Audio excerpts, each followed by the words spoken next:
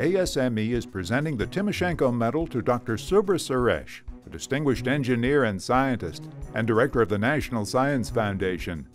Dr. Suresh is being honored for pioneering contributions and visionary leadership in the field of mechanics of biological materials, and for the development of novel experimental techniques and multi-scale models for living systems and infectious diseases, and for global leadership in mechanics of medicine.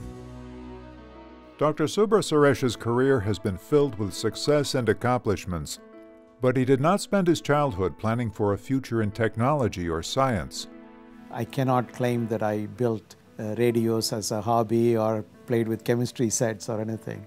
But he was good at math and science, so he attended the Indian Institute of Technology, Madras, and traveled to the United States for his graduate degrees. I got on the plane with probably a little less than $100 and headed for Ames, Iowa. He finished his master's degree at Iowa State and his doctorate at MIT, and went on to hold faculty positions at Brown and MIT. Since 2010, he has been the director of the National Science Foundation, work that has broadened and deepened his sense of scientific inquiry. And the thing that excites me is it gives me an opportunity to look at science from a completely different vantage point. Now I have to look at every field of science and engineering. Like that of NSF, his own research has always been very multidisciplinary, building on his solid foundation as a mechanical engineer. He has researched fracture mechanics and fatigue at very different scales, from large pipelines to films and coatings on computer chips.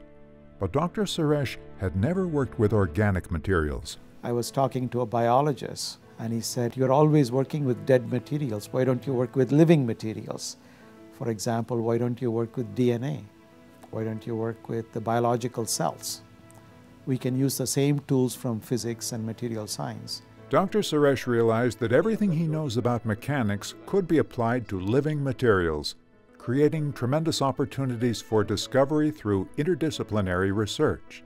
He began studying the mechanics of human diseases, such as malaria and cancer. We have engineering and biology not only intersecting, but intersecting with nanotechnology, where you not only look at the organ level or the tissue level, you have such precise tools now. You can go to the cell level, molecule level, DNA level, RNA level, and you can bring mechanical engineering in contact with not only biology, but with human diseases.